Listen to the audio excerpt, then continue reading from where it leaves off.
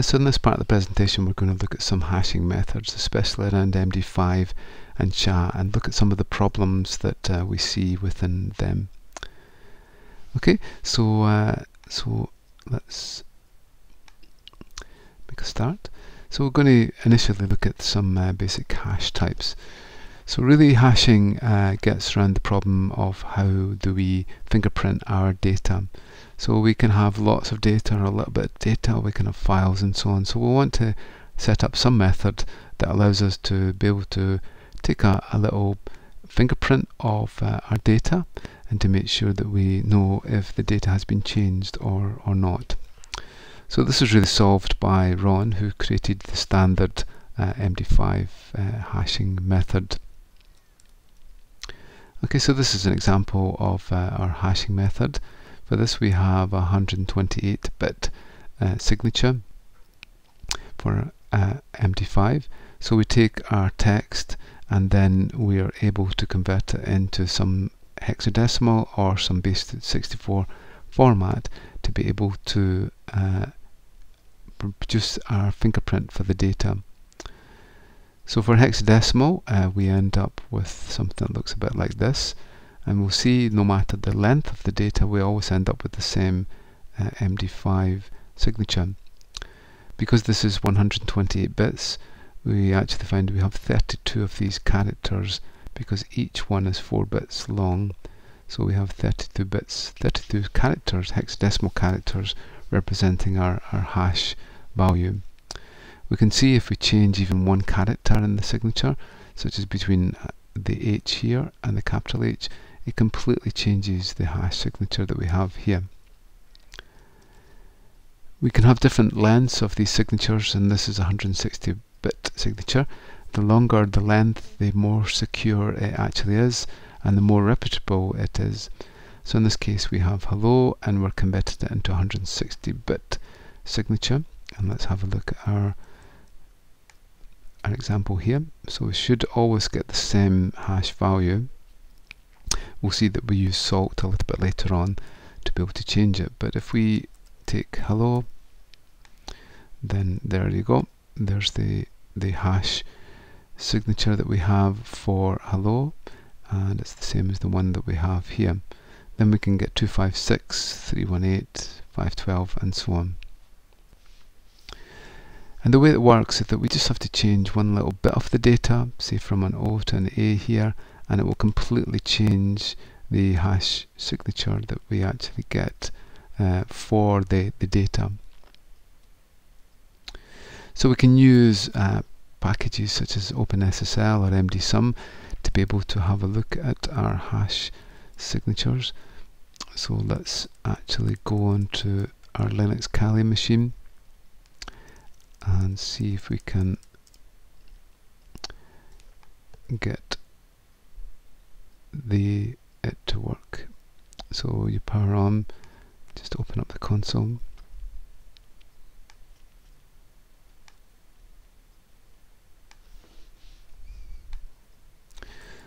Okay, so what you normally do is that you say echo -n means no line feeds after the text.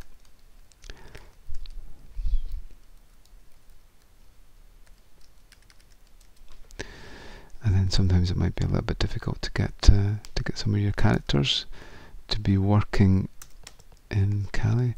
So what I'll do is I'll just copy and paste the pipe to that.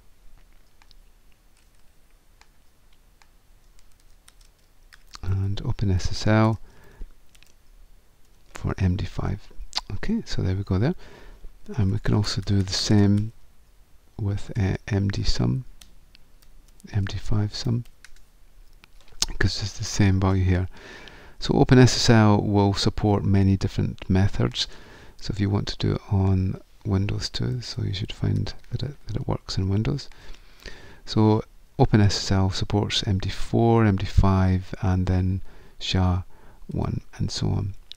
And normally what we do is that we'll take a fingerprint of our files, and then we know if we get a different MD5 signature, then we know that the file has actually changed. So many systems actually identify a certain file based on the signature that it actually produces. We also see it in other things like in digital certificates. We have a thumbprint. The thumbprint itself is in this case a SHA-1 signature, and this is the value that identifies the actual thumbprint for the signature. If the system reads the digital certificate and it produces a different thumbprint, then the software knows that the certificate has been changed in some way. And we'll see it also in terms of storing passwords. So in Windows we have an NT hash password which is hashed into the registry, and we also see it in things like Cisco routers where the password is hashed into the configuration. The way that an intruder will crack a hashed value is that they can run what's called the dictionary attack, where the intruder will convert from a standard dictionary of words into a hash value. They then compare the values on the output with the one they're looking for, and then they're able to match them up. So in this way they don't actually reverse the hash back, but what they do is they create the hash values for equivalent words. We can also get what's called a rainbow table. With a rainbow table, the hashed values are already pre-prepared, and then all the intruder has to do is to search through all those values and then find the match without actually having to convert words into the hash value. So this happened with the Adobe hack, where 150 million accounts were compromised. You can see in this case the most popular password was 123456, used by nearly 2 million people, and it was fairly simple to be able to reverse back the hash to the original plain text, as so many users used that. Okay, so there are lots of other hash methods that are actually used in practical implementations. As we've seen, the LM hash is used in Windows. SHA-3 is a new hashing method that's been created in 2012 and standardized by NIST, and it uses a new way of actually computing the hash signature. We have bcrypt, which has salting integrated into it. Then we have this RIP AMD, which is used within TrueCrypt, and we'll see that a little bit later on in on the course. And then Tiger. So you should find that the main methods are actually defined on this page here with our hashing methods. If you want to look at any of these, so there's LM hash here.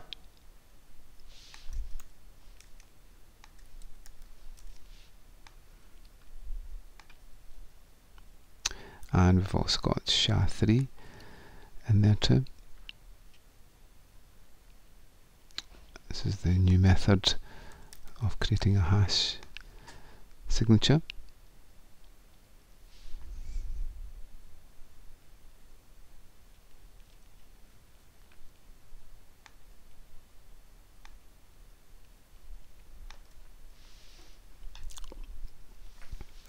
Then there's techniques such as this, which is PBKDF2,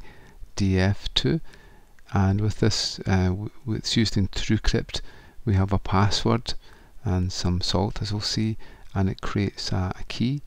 The key is then used to be able to open up a header file that contains the encryption keys for our disk encryption. So a key concept that we have with inside hashing is to be able to salt the signature that we produce. So as we've seen, the problem with hashing is that it's possible to actually create a rainbow table or a dictionary attack and actually find out the hash value which relates to a certain data value. With salt, what we do is that we add a little bit of extra into the process of producing our hash to make sure that we can produce many different hashed values. Okay, so here's an example here. What we have is that when we store a password, we store it in the form such as this, delimited by the dollar signs there. So the first element actually tells us that what we've got is MD5. The second element actually defines the salt that we're going to use, and then the third actually defines the hashed value including the salt. So with this, what happens is that we have our password, in this case password. We then take the salt and then we create the MD5 signature based on the salt and also for the password. So in this case, we're taking Fred as our salt, we're taking a password, and it produces this hashed value here. And then when we store it along with the salt and also with the algorithm that we've actually used. Okay, so this is the way that we would actually store our passwords on our system. Okay, so this shows an example here, and this shows a Linux password file stored in the shadow file, and we can see here this is how it's stored. One defines that we're using MD5. This here is the salt, and then this here is the hashed value with the salt. So the way that we actually check that the password is correct that's been entered is that we take the salt, we take the user's password, and then in this case this is MD5, and then we run it through, say, OpenSSL, and it actually produces, if it produces the same value here for the hash value, then we actually know that the user has entered the correct password. So in this case, Red Hat with this salt gives us this hash value, which is the same as this value here. Okay, so this allows us to be able to salt our passwords. So let's actually have a look at this in action. Okay, so this is our password generator. Okay, so we have a user called Bill and a password here, and there's Mike, and his password is password123. There is a method called APR, which is another method of creating these hash values, and this is how the password would actually be stored. So APR here, APR 1 actually defines the hashing method.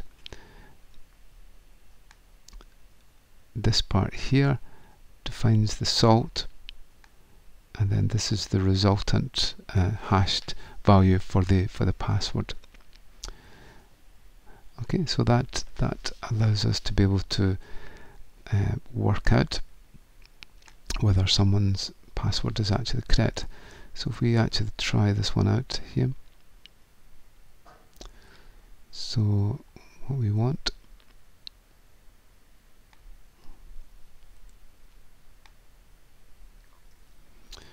we'll just try this one on our Kali machine.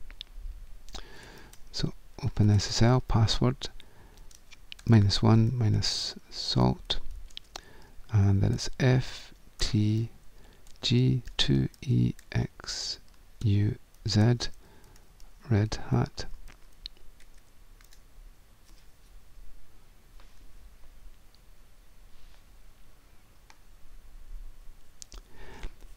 Just check that.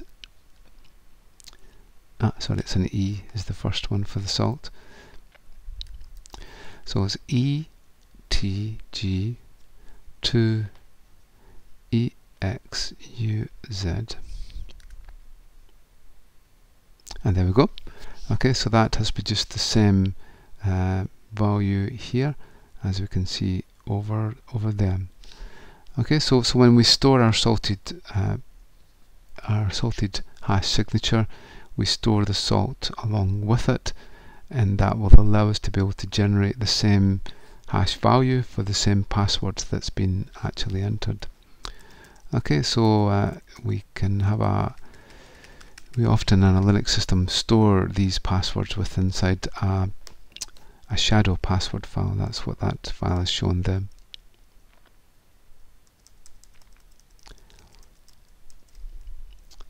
Okay.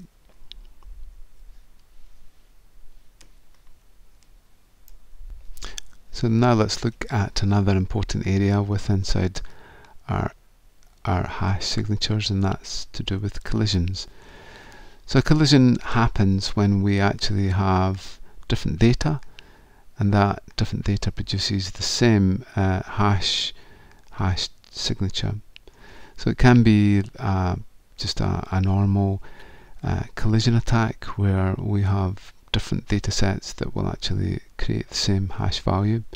But it is also possible to have a similar context where the message itself is similar in its basic context and also with a full context.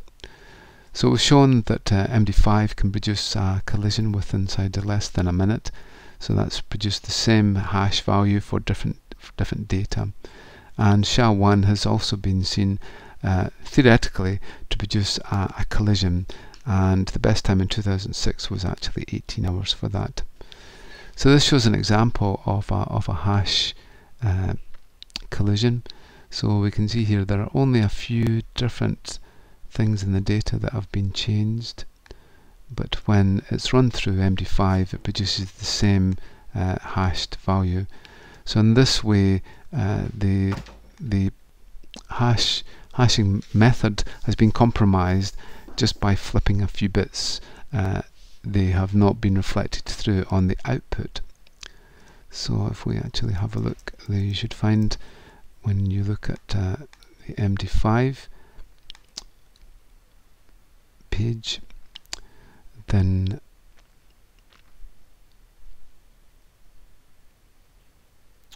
look at that. So if you try down here, you actually find here's the two data sets, and so with this data we'll produce this hash signature, and then if you try the other data, input data, then it'll actually produce the same hashed value. So this creates a collision where we've actually created the same hash value for different data.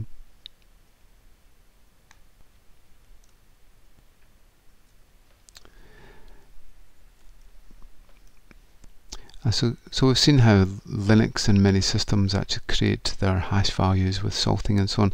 Let's have a look at how Windows actually produces its hashed values.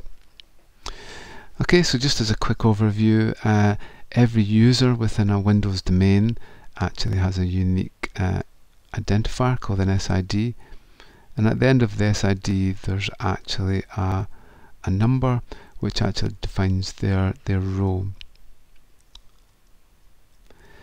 The passwords themselves are actually either stored on the domain controller if someone connects to a domain, so that's typical in a corporate type network. So that's stored in the domain controller. But on a normal standalone machine, it is stored inside the SAM database in the registry here. So here we see the registry, and this is what actually stores the username and passwords. Okay, so there are different methods in Windows XP 2003. They're stored as LM hashes, but they're stored as NTLM hashes without any salt for Windows 7 and Windows 8. If someone connects to a domain, then it uses NTLM version 2. Okay, the actual file itself is stored on the disk in the Windows System 32 config folder, and there we are. That's the SAM. So that stores the usernames and passwords. So it's not possible to get access to that because on a running system, but it is possible by examining the disk when it's not actually booted.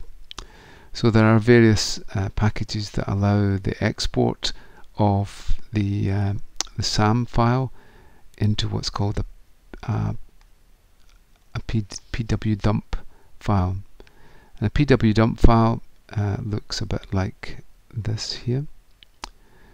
So it actually has the username and then this role ID, and there is the LM hash and there is the NTLM hash.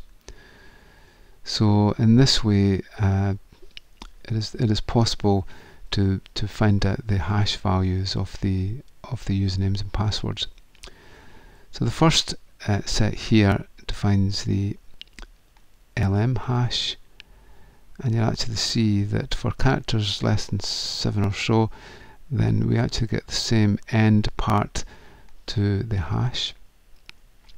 This one here shows the NTLM hash that we get that's now used in Windows 7 and Windows 8.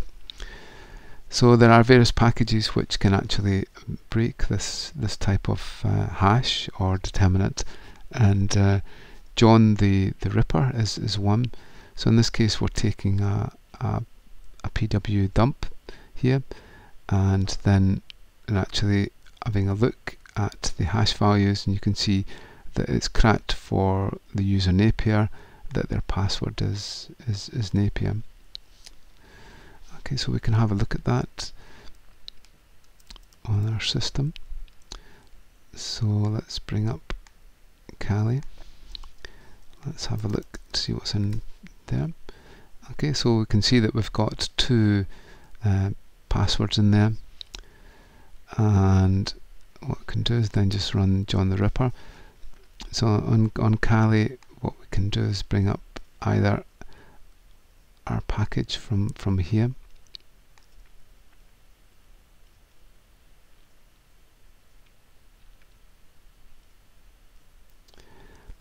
there, or we can just run it from the command line. Okay, so that's pw. Okay, so it's already done those ones. Okay, so we can see here that it's managed to crack two of the hash signatures there, password and Napier.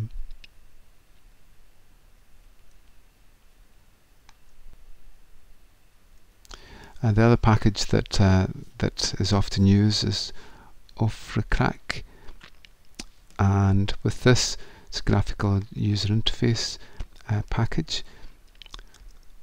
So again, we'll bring up this one here, and this time we'll actually run it from here.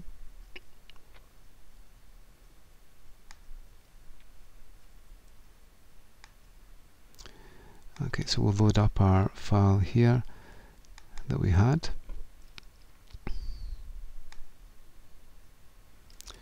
And we'll give it a try. There we go, so it's found password and it's found Napier. Okay, we can also load up some rainbow tables if we need to in terms of that. So then we would go here and then we'd actually load up our rainbow table and install a new one. So you can install the rainbow table one there, and that gives you the rainbow tables for our OF crack.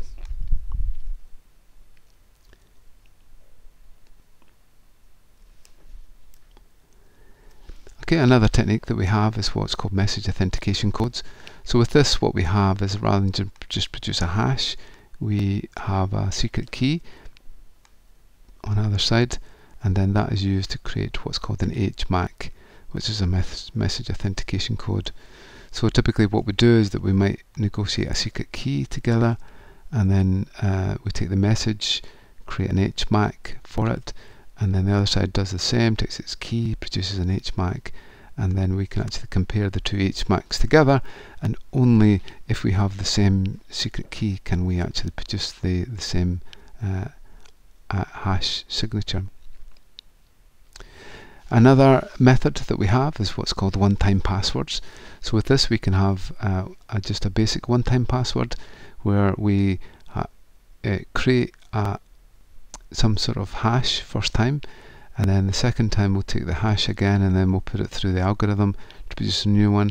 So only by knowing the original seed can we actually determine the password at any given time. We can also have a timed password where the hash value produced, or the password produced, is only valid for a certain amount of time, and then we can have a counter, so for every single time that we access the system, it will produce a different value for us. So we can actually have a look at that here. So we'll have a look at our different types of one-time password.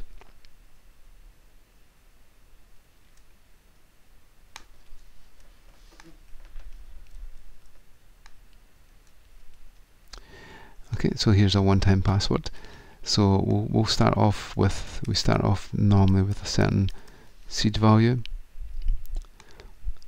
and then from there you can see every time we generate a new one-time password, it changes the password that we see here. Only by knowing the original seed can we actually generate the new ones. The other method that we have is a timed one-time password, and this is used often say for accessing secure services online. So we would normally have some sort of seed here, and then from there we can only generate a password every 5 seconds. So you see I'm clicking that, it doesn't generate a new one until we get to 5 seconds, and then it will generate a new one from there. So that's a timed password, 5 seconds, and then we can also have a hashed one-time password where we can have a certain, we start off with a certain seed, and then each time we count we'll get a different one-time password. Okay, so the value that we're produced depends on the count that's actually required.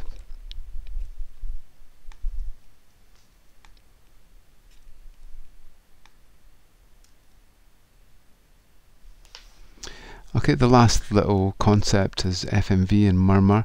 I won't go into them in any great detail, but murmur and FMV are hashing codes that don't actually involve cryptography, so they can be used on fairly simple types of devices. Very last technique is what's called Shamir's secret sharing, and with Shamir's secret sharing we have a secret such as, say, the equation of the straight line here, and we can actually share the secret by having 2 points on the line, and only by knowing these 2 points can you actually determine what the secret is. So in this case, Shamir allows you to be able to take some data and to split it into these shares, and then you can actually define how many of the shares need to come together to produce the original data. So this is a 2 from 3 share, where 2 of the shares that have been created can come together, any 2, and actually produce the data back again. Okay, so you should find there's a sample of this Shamir within our cryptography section.